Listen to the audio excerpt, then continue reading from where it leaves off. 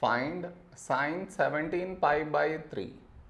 To find this, we should follow this method. See,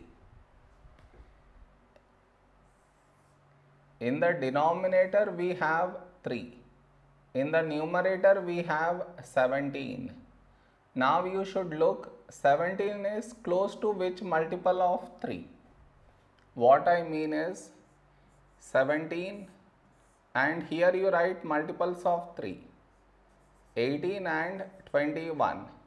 17 is close to which multiple? It is close to 18. So we should write 17 to be 18 minus 1. So this will change to sine. In place of 17 we write 18 minus 1 pi by 3. This is your step 1. Next.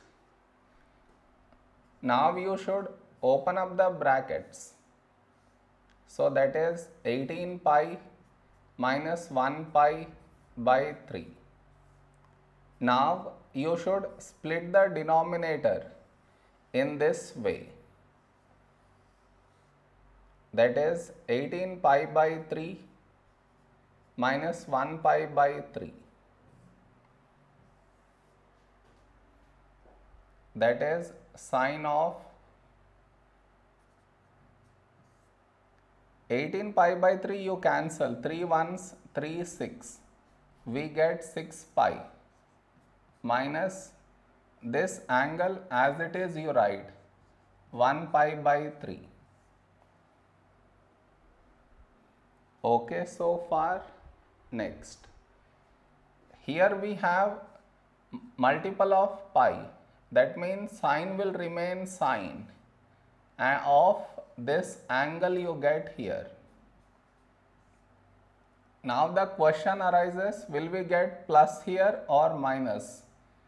To answer that, we should look at this multiple of pi, that is 6, which is even.